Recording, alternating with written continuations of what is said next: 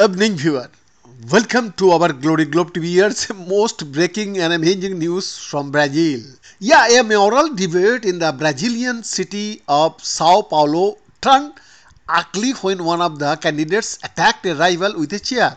Video from the debate, broadcast live on Sunday by TV Cultura, shows a tense exchange between Jose Luis Datena and Fabio Markel before Datena swings the chair at his counterpart. Datena later told TV Culture that he had attacked Markel, who required hospital treatment for his injuries because he had brought up old sexual harassment allegations against Datena that were dismissed several years ago. He came with a case that was achieved that was not even investigated by the police because there was no evidence. Something from 11 years ago that caused a very serious situation within my family, Datena said.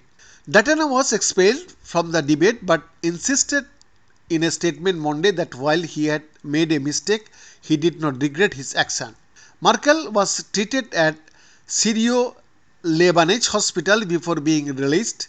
His team said he was treated for a possible fracture in the chest region and had difficulty breathing.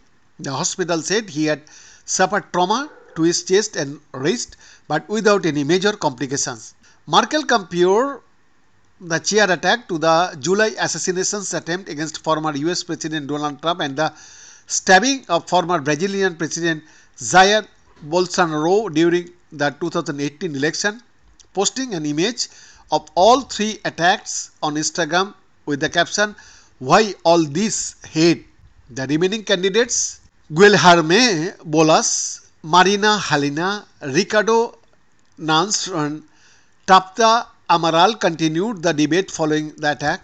TV Cultura said it regretted the incident and had pressed ahead with the discussions in accordance with the rules after the other candidates agreed.